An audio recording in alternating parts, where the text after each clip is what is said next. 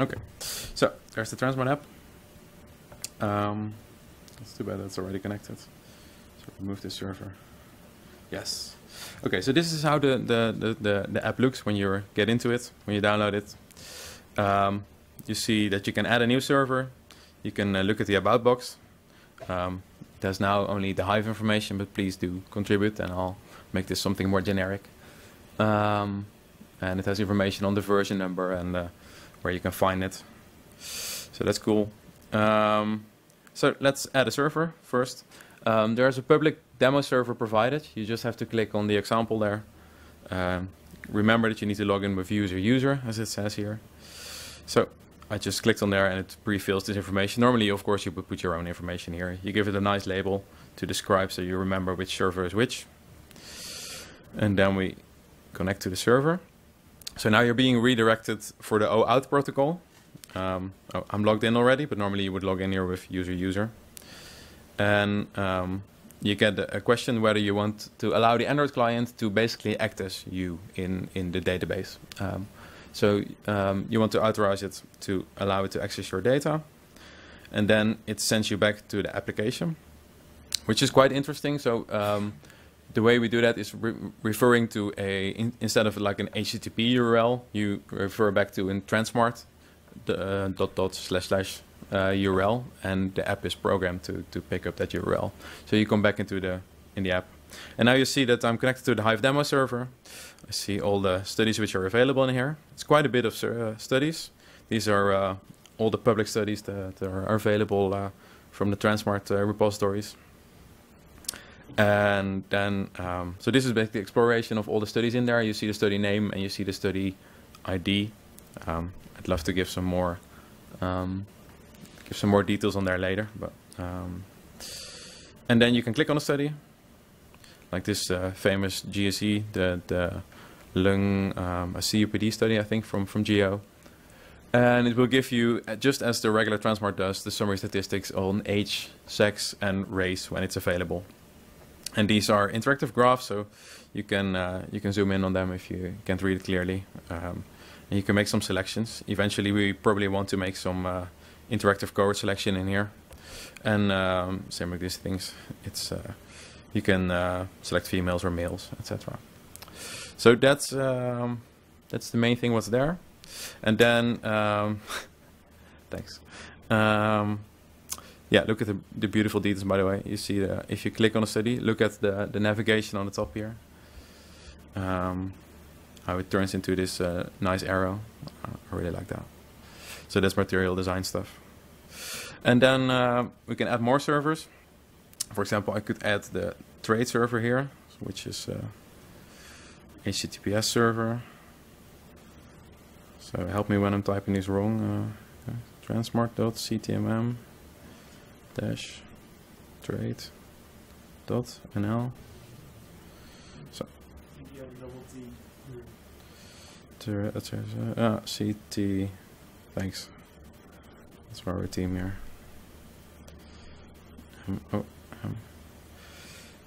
And of course we need to put /transmart in there because that's the real URL where Transmart is. So again, we connect. Oh, I'm still logged in here too. That's what you get when you rehearse something. So we're connecting to trade. Look, and I can see all the public trade studies in here. Jochem, remind me, what one is the one which is cleared for demoing? The trade cell line. Trade cell line. That should always work. So trade cell line might take a while in here. Oh yeah. Look. So there's male, female, no information. Now you see that I have connected multiple studies here, and I can just switch between the servers and see which studies are available there. Okay, so that, I guess, concludes our live demo.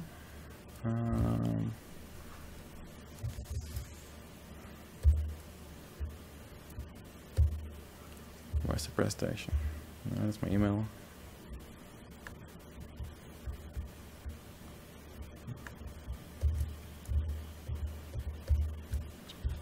Where'd my presentation go? It's gone. Okay.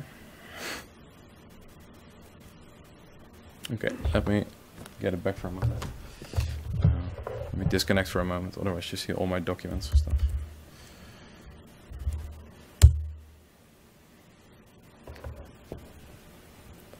If you happen to have any questions, now would be a fine time. Recent. There it is. What is the next feature you're going to work on? Great question. I think you don't know my slides, but that is it's coming up. I'll come back to that in a moment. Okay, where were we? Here's Raymond. Yeah, so this we all covered in the demo federation. You can connect to multiple servers. Okay, so one of the things I would like to show is that we recently integrated with Firebase, and which is something which is really nice to have. It's something also that's not available in the regular Transmart, but you can see how many people are actually using the tool. So there's, first of all, there's the Play Market. You have to publish your app in the Play Market. So there's the Transmart app, and here we can see how many people are using it. It's not really impressive yet. And you can also see in here which crashes are reported. If you're familiar with Transmart, you might have seen that if you get a crash, you can report it back to the developer. But you only see the crashes here when people actually report those crashes, which of course no one does because you just want to get on with your work. So Firebase is a tool from Google. It's basically a competitor to something that Twitter has, which is Crashlytics, which both does analytics. So look, we have some analytics here. This looks a lot better. You see that people clearly installed it in the last few days because I've been bugging people and putting it online. So you have some better analytics here of the actual uptake of the app and how many people are actually actively using it, not just how many people have installed it. And what is also really cool is that it crash reporting. Does crash reporting even when people don't report the crash themselves. You see that here was at some point were a few crashes that were not, and it didn't end up in the market, but did end up in my in Firebase. So that's really useful. Otherwise, I don't know why people are uninstalling the app. And the last thing, which is really nice, if you integrate it here, you get automatically the option to send push notifications to people. So I can try that right now. So here. Thanks for attending my talk. And this will be really weird for people who are not here, but segments, target app. Yes, now please. No, that's optional. App. Oh yeah, this app. Thanks. Okay. Yeah, that's good. So, I don't know about you, but you should get a notification in a few moments. Oh, it's planned now. Okay, we'll see when it happens. Hopefully during the talk. So that's Firebase, which recently integrated. Another cool thing, I put all the strings, all the text which is in the app, I put it on a website which is Crowdin, just so people can translate it. It's now it was developed in English, but I made a Dutch translation. But apparently there are random people on the internet who translate random apps, which is quite amazing. Yeah, so now somehow I got for free a Russian translation, the Polish translation. I don't think you did that, Piotr. No. I might get you to verify this, by the way. You probably want to verify what people on the internet are translating your app into. Japanese also came for free. I think Ruslan did Ukrainian, right? Yeah, so. And Ruslan also checked the Russian for me. And then Turkish, someone just gave a few Turkish translations. So this is a great thing, I guess, again, from open source, that people just randomly like to work on nice projects and like to help other people out. So, pretty cool. So the graph library I'm using is this MP Android chart. It's also open source, available on GitHub, Apache v2 license, which is nice for libraries that you want to include. And then I come to the future plans. Oh wait, I should probably get back to presentation mode. So of course, only thing you see now is age, sex, and race in the summary statistics. Probably want more than that. So the first thing to add up would be to a way to add extra variables, and I'll come back to that in a moment. The glowing bear UI, as you will see tomorrow, has an option to combine multiple graphs into a combined graph, like a scatter plot or like a box plot, which is something I would love to implement here. The library has quite some other plots available. So there's box plots, there's scatter plots, and for time series coming up with 17.01, I'd love to implement a nice time series visualization. There's no card selection yet, so that would be nice to implement, and high dimensional data is also not in there yet.